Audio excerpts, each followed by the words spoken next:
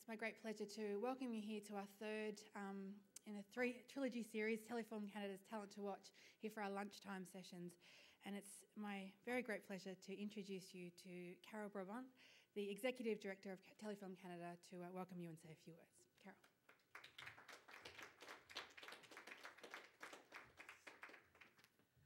Hello, welcome to TIFF Day 7, and it's starting to show. I don't know for you, but for me, it's goodbye high heels, welcome flats. So I appreciate everyone coming out for our third and last session of Talent to Watch series entitled Not Short on Talent, and you will soon see what I mean. 2011 has been, as I was just telling our presenter, has been a very big year for Telefilm. We've launched a number of initiatives to promote Canadian filmmakers. A few weeks prior to TIFF, Telefilm showcased 12 films, all slated for this festival, to the New York industry with TIFF co-director Cameron Bailey as part of Eye on TIFF. And with Talent to Watch, we get to spotlight our brightest Canadian filmmakers to Canadian and international industry and media attention. Notre industrie ne manque certainement pas de réels talents cette année. Marie-Cage de Guy-Edouin a donné le coup d'envoi au programme Canada First et nous étions là pour célébrer la sortie du premier long-métrage d'un réalisateur qui a fait sa marque avec une série de courts-métrages tout à fait remarquables. Canadians excel in the short format. Today's forum will give you the opportunity to meet the creative minds behind these wonderfully colorful, inventive, and audacious films. Today's moderators play a vital role at TIFF Bell Lightbox.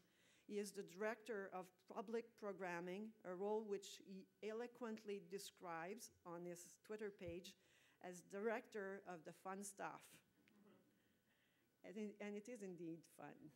In the past year, he and his team have established TIFF Bell Lightbox as a major cultural destination dedicated to the celebration of film culture. It is my pleasure to welcome Shane Smith. Thank you. Good afternoon. It's great to see so many of you here. Please excuse my festival raspy voice. Lots of small talk and the odd drink or two. I'm very happy to see the spotlight shined on short films today, and we've got an outstanding group of talented directors on stage. Thank you. Who all of whom have a short film screening in the festival this year. They've got a variety of backgrounds. Their films are incredibly diverse, and they each have unique experiences in making their films and developing their careers that they will share with us today. There's lots to talk about. I'm going to introduce them briefly now, do their bios so that you know who they are, and then they are going to introduce their films. We'll see some clips, and then we will get into some probing questions. From you, hopefully, and also from me. I've got some questions to ask these guys. I want to know who you are first. Do we have any filmmakers, short filmmakers in the audience? Show of hands. Great. Anybody who wants to be a short filmmaker? Great. A couple of emerging filmmakers. Producers, industry folks. You have some of those here? Fans of short films? Okay, good. Excellent. Excellent. All right, let's get into it. I think we'll go in the order that they are seated here.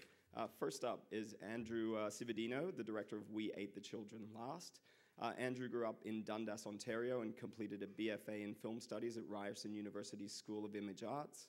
He went on to create an award-winning public service announcement for the Ontario Film Review Board in 2006, and he was named Motorola's Filmmaker of the Year after winning the TIFF Motorola Motorreel competition. Andrew founded Film Forge Productions in 2007 as a conduit for his creative and commercial directing work. Through Film Forge, he's produced and directed films with support from the National Film Board of Canada, Ontario and Toronto Arts Councils, and Bravo. He mentions the funders in his bio. Good lesson. Andrew's short Mud, based on the short story by Jeffrey Forsyth, screened at the Montreal World Film Festival and Edmonton International Film Festival in 2009, and Andrew is currently developing his first feature-length film. Please welcome Andrew Cividino. Next up, Sophie Goyette. Sophie is the director of Le Ronde, and she's a screenwriter and filmmaker from Montreal. Since 2008, she's written, produced, and directed the shorts En Parallèle, L'État Sauvage, and Manège, Rides, which have all played on the festival circuit.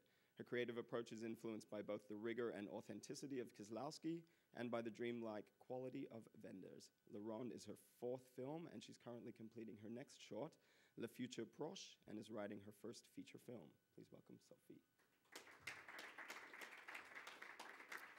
We have Mark Slutsky, the director of Sorry Rabbi. He's a Montreal-based filmmaker, food writer, and former film critic.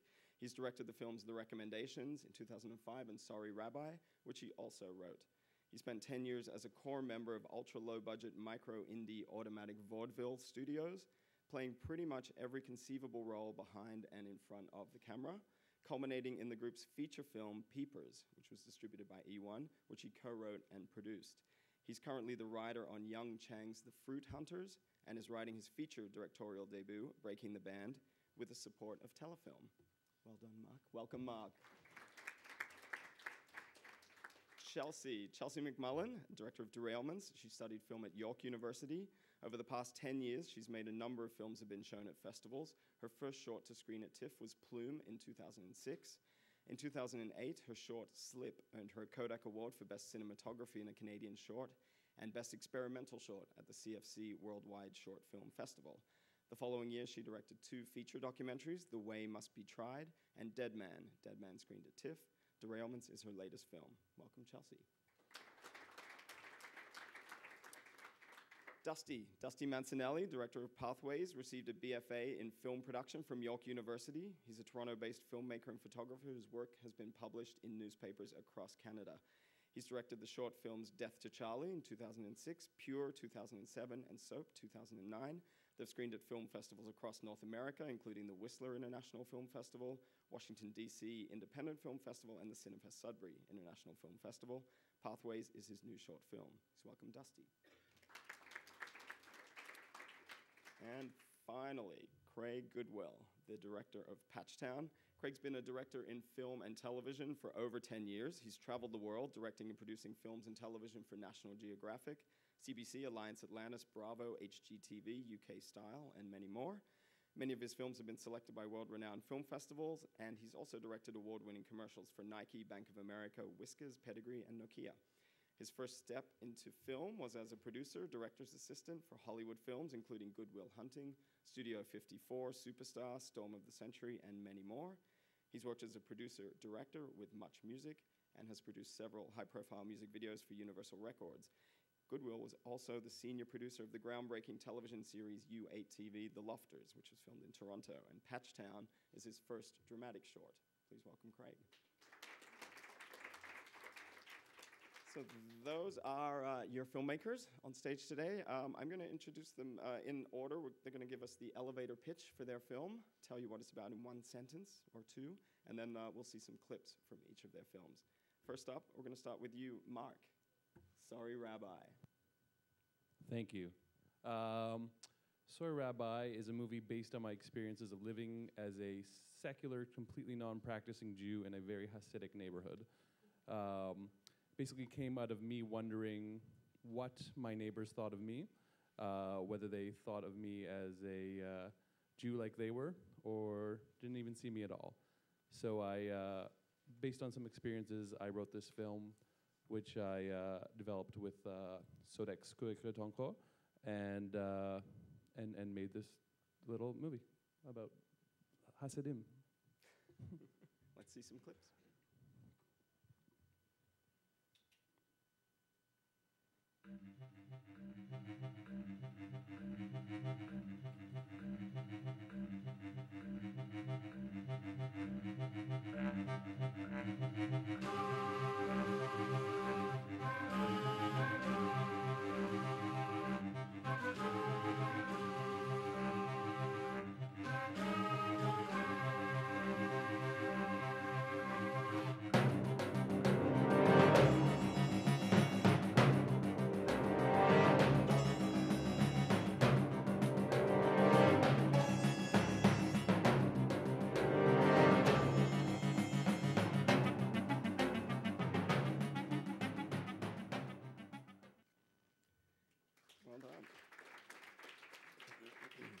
By the way, cutting a trailer for a short film is a very good idea. Can I say something about that trailer? Sure. It's a trailer makes the movie look a lot more dramatic and scary than it actually is. Than a comedy should be. It almost was cut together a bit as a joke because I wanted to cut a dialogue list trailer because the only QuickTime file I had at the time had temporary music on it over a lot of the dialogue. So I took some very dramatic music and I just sort of ran with it. So it's a bit misrepresentative of the film, which is a comedy, though you may not know it. We call it the scary trailer. Nice. It's nothing Hollywood hasn't been doing for years, decades. Mark, you said this was based on personal experience, and you've got a lot of filmmaking experience with Automatic Vaudeville Studios. Tell us about casting the film and the importance, or if there was any importance, in having name actors in the film. Jacob Tierney is in the film, and Jessica Paré is in the film. Talk a little bit about that. Was that something that you consciously thought of as a way to get your short film seen or out there, or not at all? Well, the script actually had its origin with Jessica Paré was planning to make an anthology feature of short films by different directors on the theme of apologizing. And she asked me to contribute a segment to that. The film didn't end up getting made, but I still had this script, and she encouraged me to work on it and develop it. And when I sort of had a finished script, I sent it to her, and she asked if she could be in it. And I said, yeah, sure. And then when we were trying to cast it earlier this year, I just was trying to figure out who could play the lead, and I just couldn't. I've known Jacob for years, and I just couldn't get his face out of my head. He just seemed perfect for it. So I asked him. I sent him the script, and he very graciously agreed to participate. And so, to answer your question specifically, I certainly don't think it hurts the film's prospects, but all the casting was, done because I knew these people, I had a relationship with them, and I knew that they could really do the right job in the role. Mm-hmm. Great, thank you. We'll move on to Dusty Mancinelli. Dusty directed Pathways. Tell us about your film. Pathways is about a troubled young boy who's walking through the woods one day and comes across an unconscious man with a gun and a briefcase. There you go. Clip, please.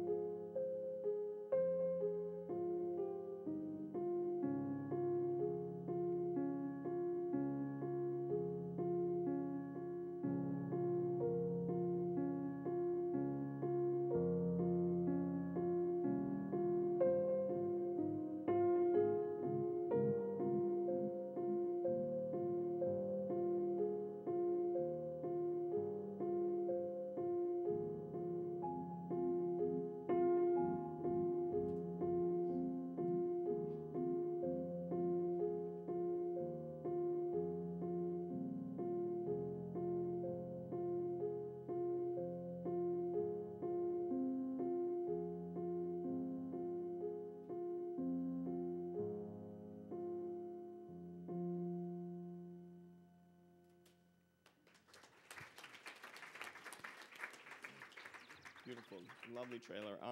Spoiler alert, there's some violence in the film, Dusty. I wanted to ask you about that in terms of working with your child actor. I mean, I'm thinking of one scene specifically. How did you navigate the violence in the film and working with your actor in bringing that to life?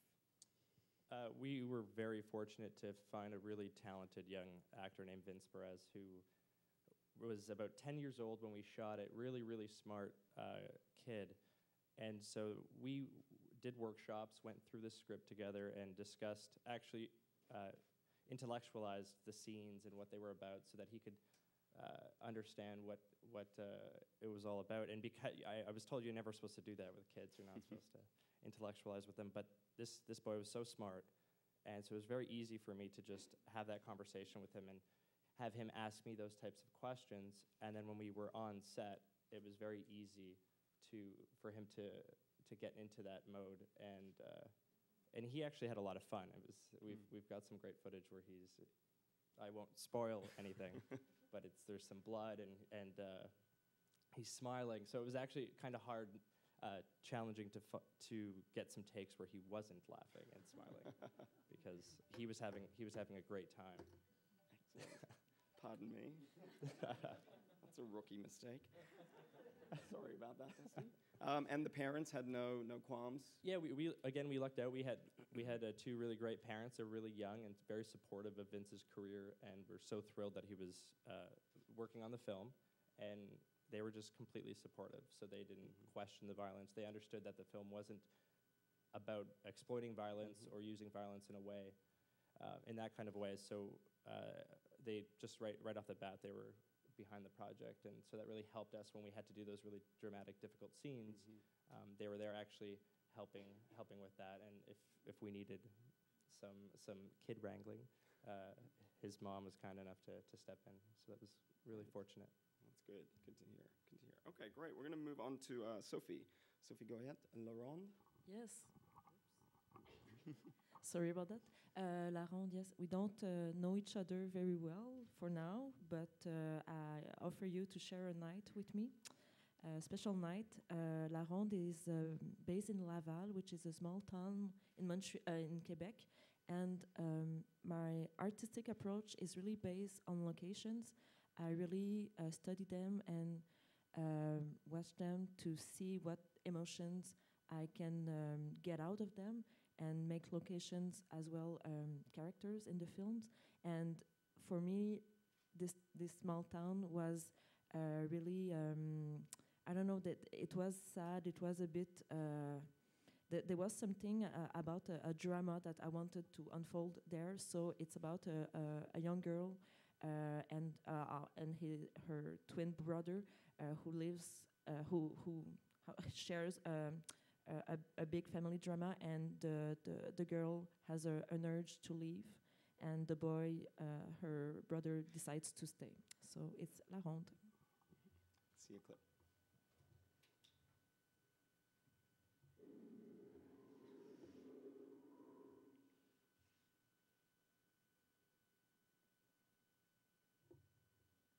Yeah, that's the beginning of the movie. So.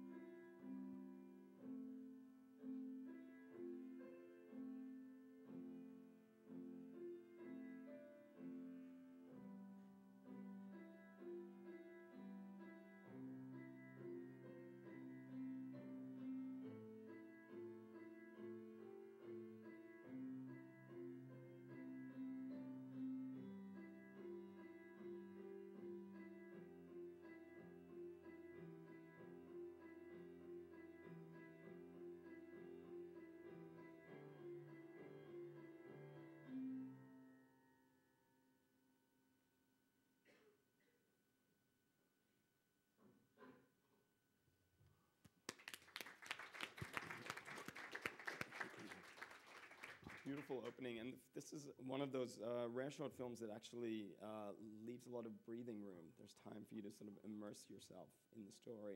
How important was it? And it's 23 minutes long, so it's a little on the longer side for a short film. Yes. Tell us about that process and how you came to make it that length, and how important it was to allow the film to have that breathing room. I love, well, for all my films, I love when there's breathing room, and as well when you let the public have some input in the film, so they can imagine things as well as the films gives, how can I say, des indices, hints, exactly, thank you. And so there's a real dialogue between the public and the film. And I think for each of my projects, last year I had the chance to be at TIFF with Manège, which was only 5 minutes. And the project, the film, really has a life on its own in each processes, and the writing, and the shooting, the editing. And you have to listen to that. So La Ronde is my most ambitious project, and for sure I knew it wasn't going to be like only 5 minutes, but I think you really have to how can I say, listen to the film, and 23 minutes, like one of the biggest compliments is to say, oh my God, I thought it was only 15. So you don't need, when you're making shorts, really you don't have to have the time in mind. It's really the film that's the most important, and the film will tell you. So yeah, it was for me for having that. La Ronde is a night round, if I can say, till the morning. So I really wanted to be a more contemplative, evocative film, and I think it serves the movie. Absolutely. Yes. Congratulations. Thank you. Next up, Andrew Civadino, We Ate the Children Last. We Ate the Children Last is a science fiction film about a society that embraces a controversial medical procedure without really understanding the consequences. So it's probably best described as a tale of medical misadventure. It's adapted from the Yann Martel short story of the same name. And it asks a number of questions, and I think the one that the trailer addresses is, as we continue to modify our bodies, whether it's with technology or biologically with transplants, at what point when we augment our bodies do we have to look at our changing identities? At what point do we have to change the framework of what it means to be human? Let's see some clips. Am I surprised that some people want to stand in the way of progress? Some people jailed Galileo. Some people laughed at Pasteur. And I think that's pretty good company to keep. If you look at history, you will see that the greatest achievements of mankind are not democratic and do not care what some people think or want. Let's talk about unnatural. Breast augmentation, artificial hips, hearing aids. We are surrounded by unnatural. Human beings are a flawed animal.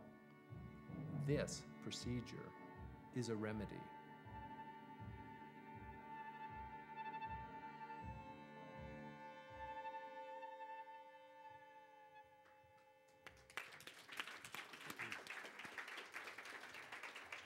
This is not a dramatic trailer masking a comedy. This is a serious drama.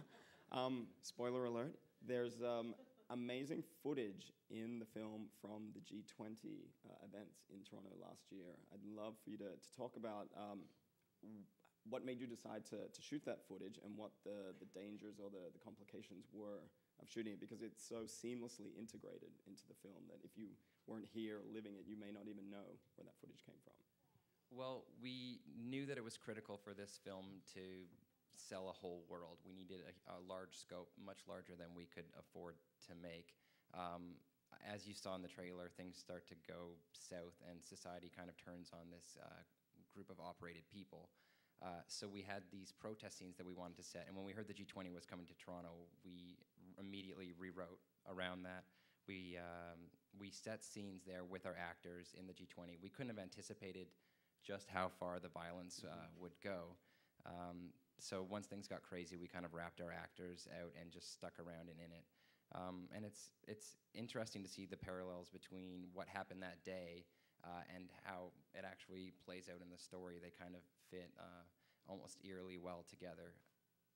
It adds a whole other layer to the film. It really does. Thank you. Chelsea, our documentarian on the panel today, tell us about your film. In the house. Yeah, so my short doc is called Derailments, and it is about Federico Fellini's most famous film, never made, which is a film that he wrote about a man traveling through the afterlife that doesn't know he's dead. And there's a lot of mystery around why he actually never completed this film, because it was going to be his great sort of masterpiece. And then eventually, towards the end of his life, he made a decision to turn it into a comic with longtime friend and collaborator Milo Manera. And so the doc is from Milo Manera's perspective of illustrating Fellini's visions of the afterlife. See a clip.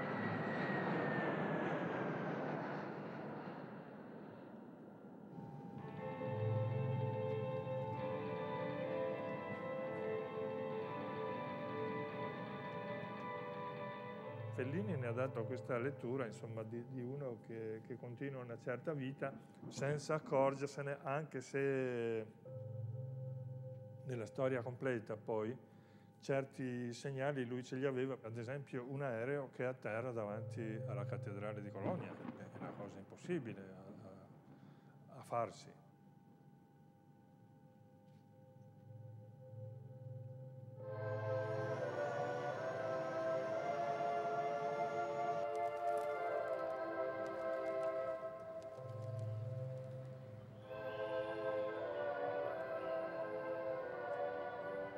Ci sono appunto questi deragliamenti improvvisi che non corrispondono più alla realtà.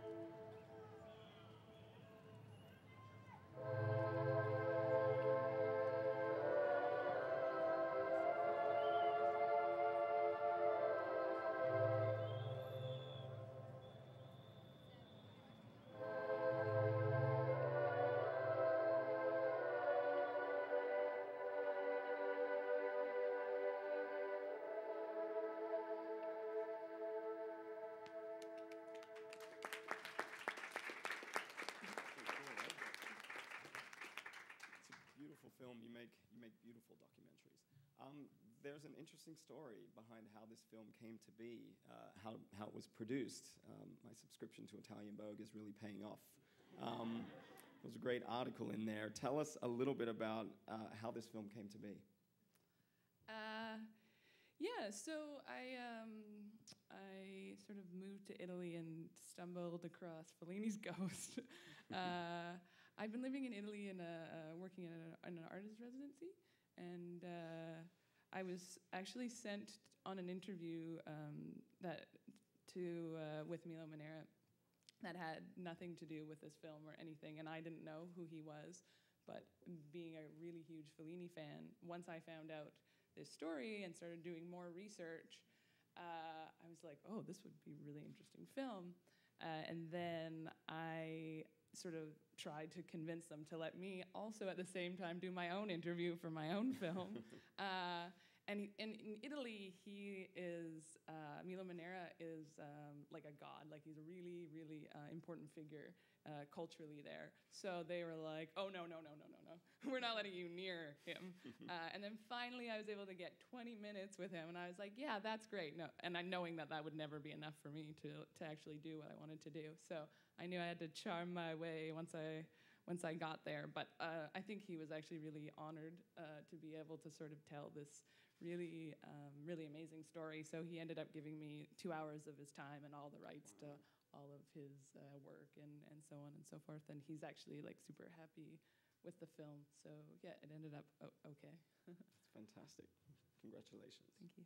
And leaving the crazy or audacious for last is Craig Goodwill's Patchtown. Thank you. Patchtown is the story of what happened to all the Cabbage Patch Kids when their little girls grew up and abandoned them.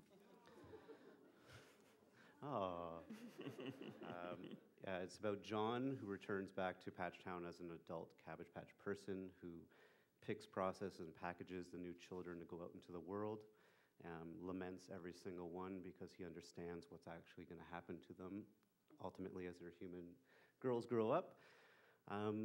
And it's very much a dark comedy, and it's a musical, all of which you will not be able to get from the trailer.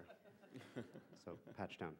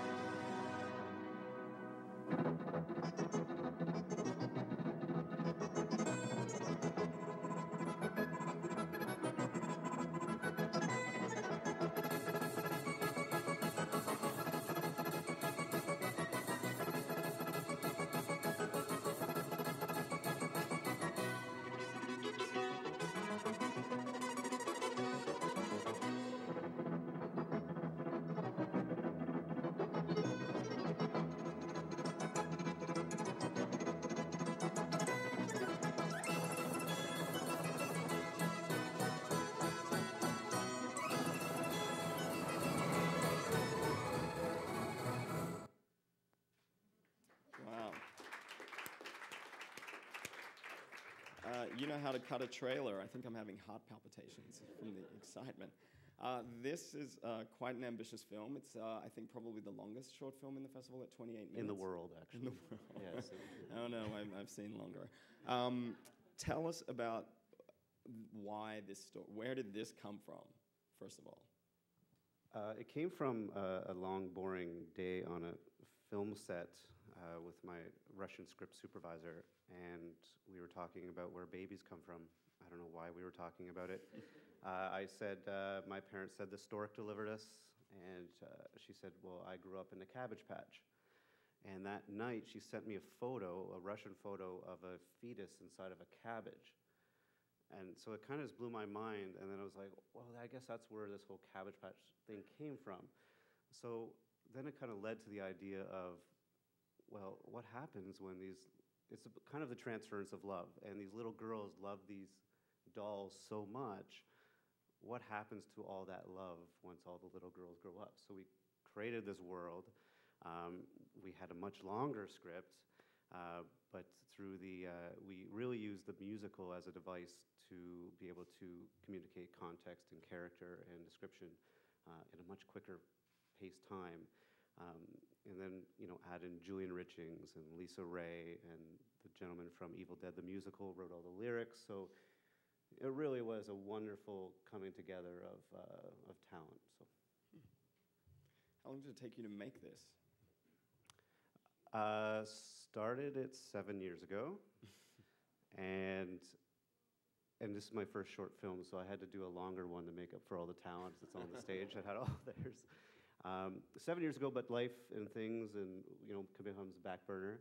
But really, I think 3 years ago, producer-writer Catherine Gordier, who's here, we really started to hammer away at the script, and then Judy Gladstone at Bravo, Tasso Lakis at TIFF program of ACTRA, really gave us the kind of confidence to move ahead. It's a weird thing. We storyboarded the entire film. We created an animatic, visual effects, dialogue, music, to really pitch it, because everybody's like, you're crazy to move ahead with such an ambitious project. But we had, again, really smart people around us, and we've been doing this in film for a while, and we've been around other really talented people. So we kind of leaned on their experience and to make the product we did. Great. There's nothing else like it. I've seen a lot of shorts. I've never seen one like that. So congratulations. I wanted to ask you all a slightly philosophical question. What does short film mean to you? Is it a means to an end, or how do you feel about it as an art form in itself? Why is short film important to you? Let's start with you. I definitely don't see shorts as a means to an end. I think if you look at poetry and short fiction are great examples in literature.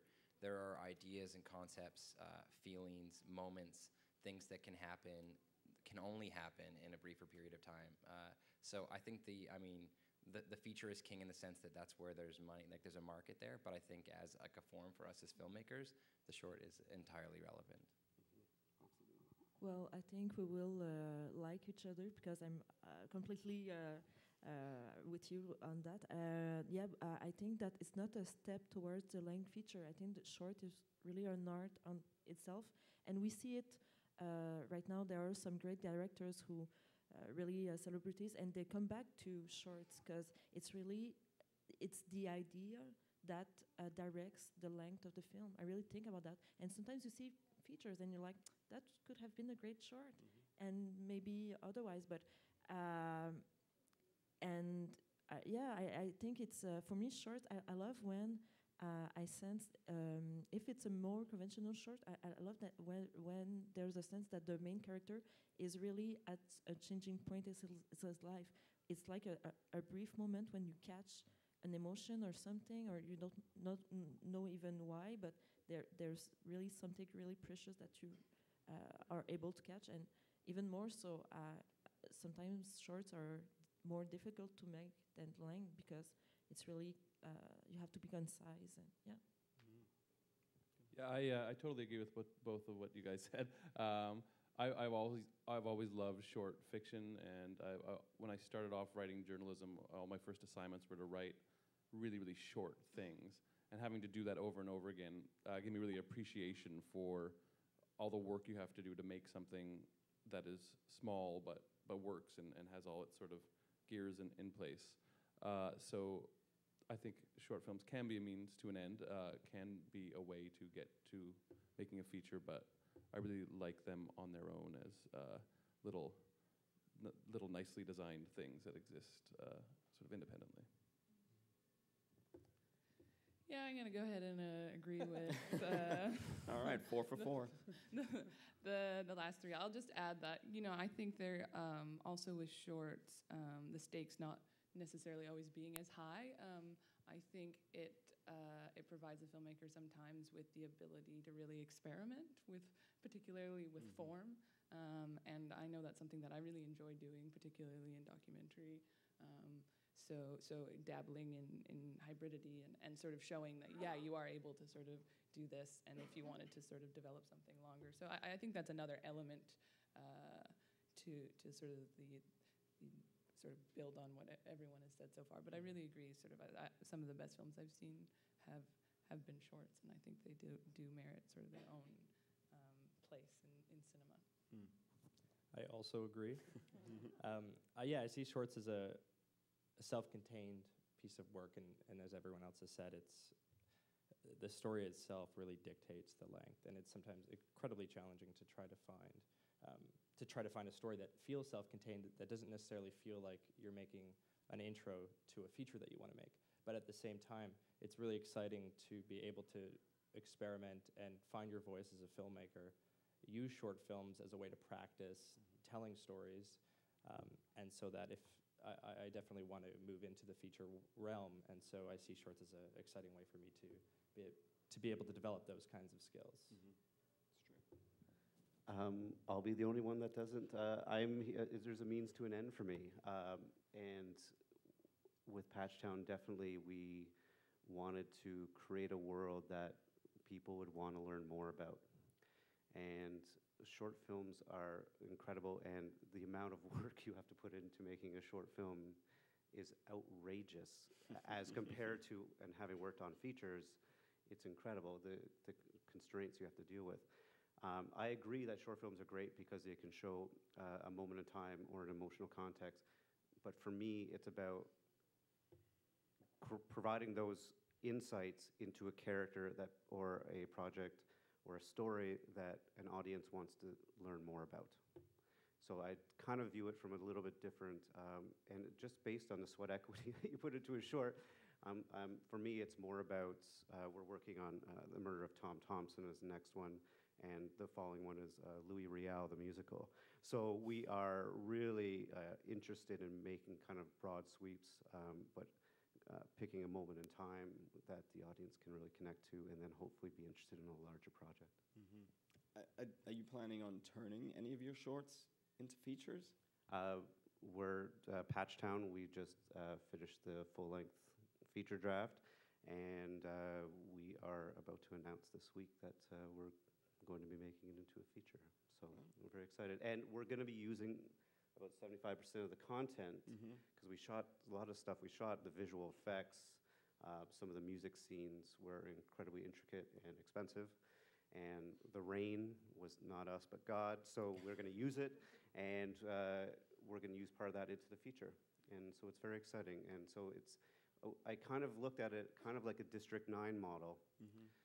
District 9 started off as a short film and blew up into a larger film, and really liked that idea of being able to showcase your talents in something, and especially ours is 27 minutes.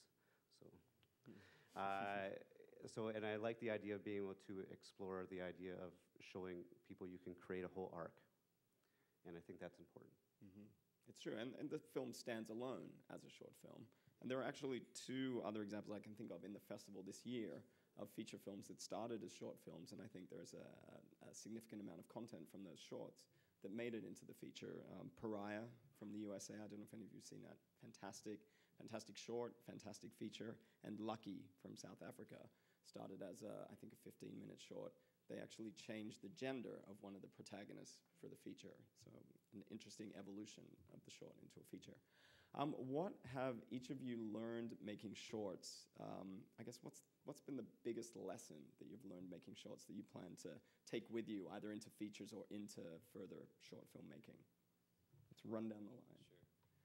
I think one of the most important things I've learned from doing shorts is that development is everything. Your story, your script, everything needs to be perfect in development, because if you even leave a small hole, by the time you're through production, you're going to have a gaping hole in your film. And I think you cannot go to camera until you've got something that is bulletproof. I don't think you can leave things to the fates and hope that it's going to turn out. So that's one little nugget I'd probably say. That's a big question. Good question. I would say, well, yeah, that I will take all my features, but as well as all my artistic approach. Trust your instinct. Always, sometimes when there's so much, making a film is really, really, really difficult. You really have to give it all, make it a short or a feature. But I encourage all the filmmakers that wants to. Don't. It's amazing to do, but it's really difficult. And I think in the general processes, because you need money, you need people, you need a fabulous team. It's a work team project. Really, you at each step you can change your movie for making it whatever you want till the end, till the editing. So I really would say just even if it seems a big project with 20 person on your team, really make it personal, because it's your own voice. And yeah, I don't know. That would be more artistic as a response, but that's valid advice. That's very good. I'm going to go from the artistic to very prosaic. We only had 3 days to shoot this movie that had a lot of locations, interiors and exteriors. We had actors who could only be there for certain times and certain days. So I was very anxious about how it was all going to go down. So to sort of calm my anxieties, I spent hours and hours and hours storyboarding with a friend of mine. I never storyboarded before. And that process turned out to be really, really unbelievably helpful creatively, because it really was sort of directing the film shot by shot ahead of time. So going back to what you're saying about development, it was sort of having that and having the storyboards there on set really helped us because we had so many shots to get through every day, and just knowing exactly what we needed, even though obviously it changed a little bit on set, it changed in the edit, was definitely a lesson I'll take with me. Yeah, I mean, I think that sort of being able to work with sort of within sort of different restraints or constraints budgetary and otherwise. I feel like just being able to adapt to the project and, working with bigger budgets and smaller budgets, I think I've sort of run the gamut and sort of pulled through and proven that I can sort of do it on a wide range of different projects and different approaches. And the other thing is just, I think, creating really strong relationships with your crew. Like I really have worked with the same people for like the last 8 years, and really have developed a shorthand and a style, and really working on developing those relationships has been really important to me, and I just want to continue to develop them into sort of the next projects, whether they be long form or otherwise. Mm-hmm. Yeah, the importance of your collaborators and partners on shorts is it's essential crucial. for me. Yeah. So. Yeah, I think you can never be too prepared, and I think that was one of the biggest lessons I've learned over the years. Is just the more you prepare and plan and do shot lists and storyboards. For me, it creates a confidence within me, and allows me to feel secure about what story I'm trying to tell. And on set, you're constantly making so many different choices, and Murphy's Law, everything always goes wrong on a set.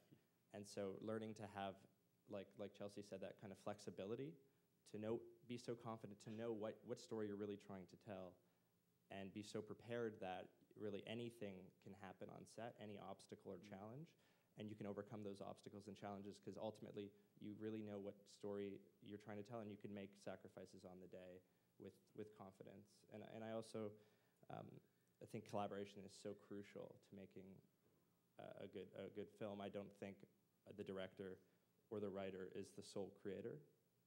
And I think really it's the magic of finding really talented individuals that come together in this kind of harmonious way to tell, and everyone is trying to tell that same story. And the more prepared you are, if you can visually, like Craig said, do these animatics and visually show people what your vision is, I think it's a lot easier to get these creative collaborators on board with the same idea. And so that's also incredibly crucial. I think filmmaking is incredibly collaborative, and it's really important to develop those relationships. True. Have fun and wear comfortable shoes. And I think it's, you lose sight when you're on set, and it can get stressful and a lot of anxiety and different things, and you're running out of time, and you only have 12 hours, and you think that's a lot of time, but when you're lighting for the first 2, you start realizing that you're running out. And ultimately, everybody on set is looking for someone to be the leader. As much as it's a collaboration, it's not a democracy. And it's going to fall down on your shoulders, the success and the failure. So you have to make sure that everybody has a clear understanding of the vision. People understand that you're all we want to communicate, that you're not there to waste their time or money. So it's important that someone is the leader, but never turn down a good idea, wherever it may come from. And hopefully you're prepared enough on set to allow that magic to happen, or the variables to come into play. So but having fun and enjoying yourself and having that camaraderie on set really is wonderful, especially when you need to actually get down to business and not be able to put a cherry on top of every comment or request that you make. So it kind of is an ebb and flow, but enjoying the process is very important, because it blows by so quickly that you wish you had a moment to thank people and be more communicative in those moments. Preparation, collaboration, trust, fun. Yeah, that's filmmaking in a nutshell. Yeah. Let's turn it over to you, our audience, with questions, either general questions for all of the panelists or specific questions about films. Please. We got a microphone coming so we can capture this. Thank you. I was just wondering, for all of you except Chelsea, if you worked with union actors, and if you didn't, why didn't you? Let's have a quick answer to that. Yeah. Yes. We worked with ACTRA. Canada's a great talent. And we worked under the TIFF program, which is basically your background's making more than Lisa Ray. But you are you have to inspire those. It's all about inspiration and passion. And I know Mark had also had actors that flew, like Lisa could be there for a day and a half, and that's all she could provide us. And it was a great treasure to us, and we were very honored. But yeah, and there's a lot of rules. Like we had 20 main cast and 60 background. So yeah, and meal penalties are terrible. So you just want to be, you have to be on it, and it adds to a whole thing. So, and you can't go 16 hours. Like we just want to go, and as much as the actors want to, you can't. And so you really got to make sure you understand what you're there to do on that day. Our cast and crew was, our cast was non-union. It was too large for our budget to allow for it, and the actor has some really great programs that allow you to work with a lower budget, but you need to have all of your talent be union. We just had, with our crowd scenes, with everything, like there was no way that we were going to be able to do that. But non-union doesn't mean you can't find good actors. It just means that it's a much bigger haystack that you've got to search through, and you get all sorts of people who come into your auditions. It's like, that's a film in and of itself. So. I think that casting is a really big step in a film, and it can really go brilliantly or even ruin a film. And I think that for me, an actor or even a non-professional, you have to choose a good person for this film, for La Ronde. It's with actors that I found in plays years ago. I wrote their name and said, okay, you, cast. And for my latest this summer, I just went in the small airport and I chose airplane pilots, non-professional, and I did and I combined this with actors non-union, and I think everything is possible in film. So your question specifically was like, is there? If you went union, and if you didn't, why not? Well, for this I did need to get a union, but I think that I don't know if you're an actress or yes, and you're non-union.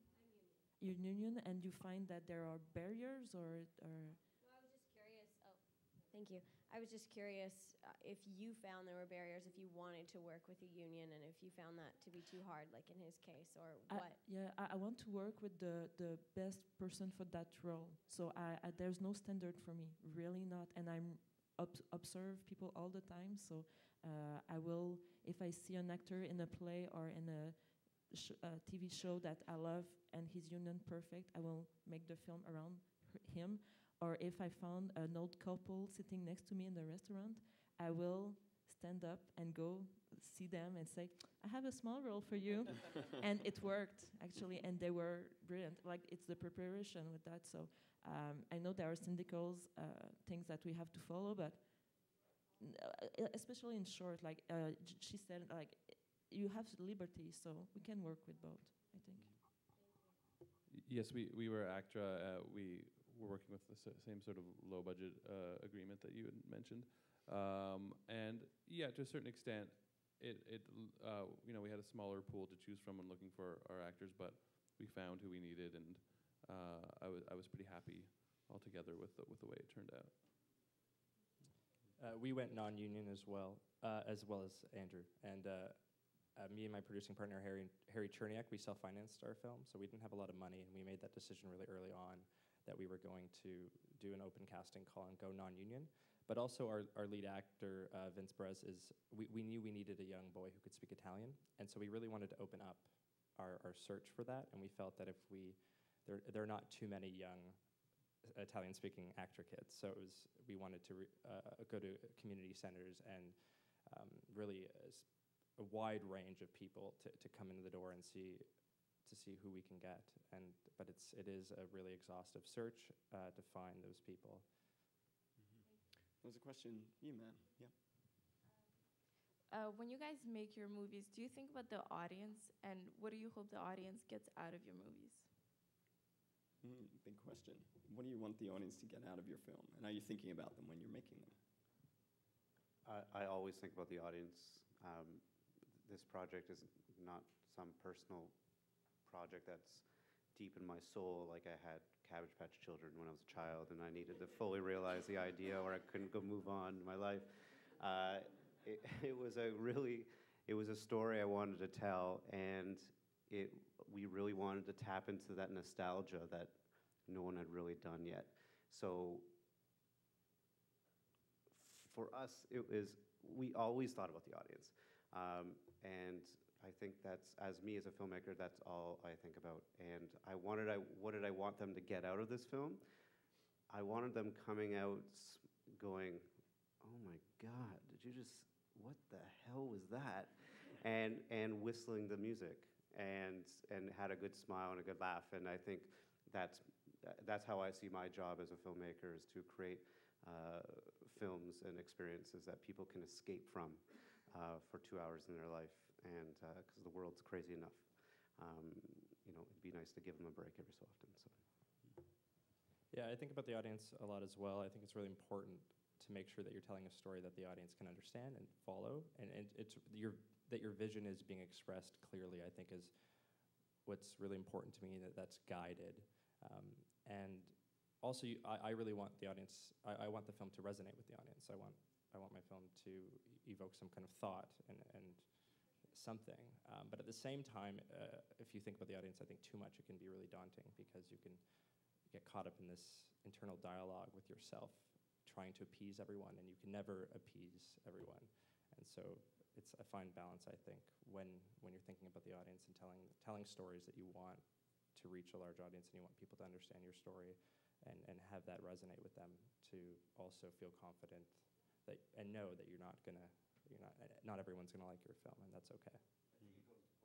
Sorry, I think it goes both ways, just as a response, that you have to be responsible to the audience, because as filmmakers also we can get rather self-indulgent onto a scene, so it's a fine balance sometimes. And it's true, you can't, at the end of the day, it's your final decision, your final vision, what you're going forward with, and you hope the audience likes what you did. Yeah, definitely. Chelsea. Yeah, I mean, usually when I'm developing a film, I don't really consider that. Definitely in sort of post, for clarity and to try to make sure that what I'm trying to say is getting across. I hope that I think in storytelling, is working with some like pretty universal themes. Like this film, like what really drew me to the story was this idea when I was thinking about Fellini, and I think it's also where I was in my life, this idea of sort of art and death and how the two sort of confront and confront each other and also affect each other. And so, I really feel like it was sort of about him facing his own mortality and how that affects our art. And so I feel those are pretty universal themes. So I never really considered too much the audience until sort of the end, when I obviously I don't really intend to fit. The end result is always, I hope people watch it and get something out of it. So that's really important to me, and definitely making films for an audience, not just for myself to watch in my bedroom. Sometimes that happens, but really sort of, try to bring something innovative and new and a sort of meditation. Mm-hmm. Yes. I felt in my film I felt there was very little margin for error, because I had a very short amount of time, and there was a lot of, just from a very practical level, a lot of story beats I wanted to fit in. I wanted there to be moments that were funny, and I wanted to think about whether the audience would have time to laugh and, not run over the next line. So I think especially when you make a short, like I said, there's very little margin for error, and so I really, especially during post, had to think very hard about, was I communicating everything I wanted to communicate? Was the story being told clearly? Were there moments when I wanted some space for the audience? Were they there? It became this, pretty intricate creative problem-solving exercise, and I actually find that very enjoyable. So yes, I guess when I do that kind of thing, it's entirely about the audience and whether they're going to receive the communication that I am trying to. That sentence just went nowhere. Whether they're going to get it is probably a simpler way to say that. Actually, for me, no, I don't think in the creative process about the audience, and not in a non-generous way, because I want as well to have a conversation between the films and the public. But I think that the response of the public is the magical part of the film, because you never know what to expect. And I love when each person's sensibility gets something different from the film. Because even me, I don't know what. Yes, there's a story. Yes, there's an emotion that's personal, but I never know what's the length that I'm putting out there and what will get. And yeah, the market is large. Like something every public is different around the world, around the festival, and it's really like fascinating to see how they respond to that. So I'm really in my how can I say? In my head, trying to say, okay, I want to share this, communicate this, but how they will respond, I don't know. And yeah, I think it's. I wanted to keep it that way. So. Last word to Andrew. I show a rough cut to my mom, and if she doesn't like it, I know I'm in big trouble. That's my process. No, we went through like 8 or 9 cuts, and I'm really protective early on. It's mostly in. I show lots of drafts in writing, and I show also in cuts, and I'm very protective early on until the idea is at a point where I feel like I'm ready to communicate it. Like I think it's doing what it's supposed to, and then I show it with people I trust, and I see if they're getting what I think I'm sending out. And then I try to show people in smaller groups so I can keep fresh eyes that I trust throughout the editing process. That's good. The mum test is a good one. We have to leave it there. There's much more to discuss. These folks have made amazing films. There are still screenings of shorts left in the festival. Please see shorts. And please thank our panelists, Andrew, Sophie, Mark, Chelsea, Dusty, Craig. Thank you. Thank you.